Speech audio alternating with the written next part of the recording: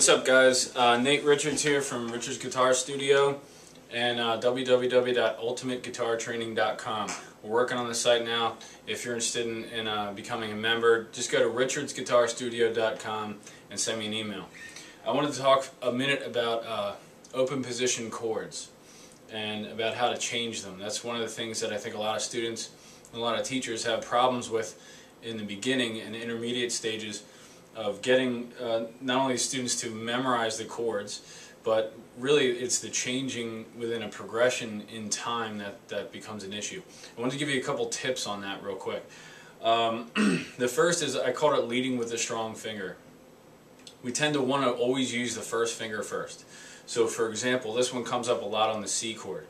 And teachers, you'll notice your students doing this a lot, where they'll place the first finger first, lead with that finger, and then the second, and then the third. So what happens is, let's say I'm coming from a G chord here, and then I go to a C chord, the strong finger moving first is going to look like this. Like that. Rather than all of them moving together. So the way that I try to get a student to do that is to shoot for the third finger first, even though it's the weak finger. So you want to lead with the weak finger in this example. Like that. And the reason for that is, once you get that third finger over there, the other two tend to just fall right behind it. Alright, it's a lot easier than having the first, second, third all reaching out from one another. Also, this doesn't promote a very good hand position, because then you get real heavy on the first finger and then you have to reach over for the other ones, and the students tend to do that. So if you can get that third finger all the way across here, the fingers tend to fall down in order.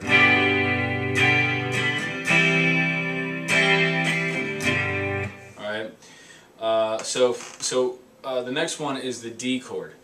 Again, a lot of times people will put down the first finger first, then the second finger, and then the third finger is thrown all the way out here, and then they have to jump back for it, and usually that makes them late on the rhythm.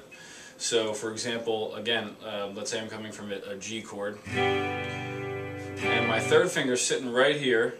So what happens is that the first finger goes second, and I move this all the way out, and I have to jump back, and I'm late, like this. Like that. That doesn't really promote good rhythm. So if I could get that third finger over there first, leading with the weak finger, I think that can make a more effective progression.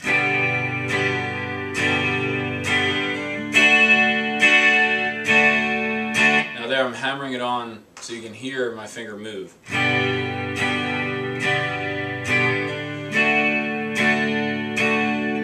Like that. So I think if you focus on doing that, focus on getting the third finger on the C chord and on the D chord, it's going to make those progressions a lot more effective. So the next thing I'm going to do, the next video, is going to be on the rhythm progression, on how to actually use whole notes and half notes and quarter notes in order to get you to where you want to go. But I think the first thing you want to focus on is actually how do you present your hand to the chord.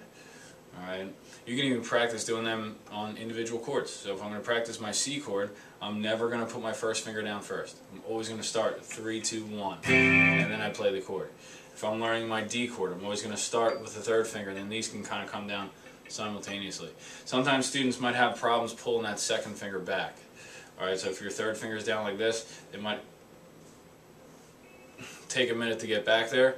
That's okay. Just keep doing that, and you'll get it. You'd rather do it that way and build up the finger independence than you know, enabling yourself to be late, basically, by doing that. All right. So good luck. Try that out. Do a G, C, G, D progression. 4 beats each.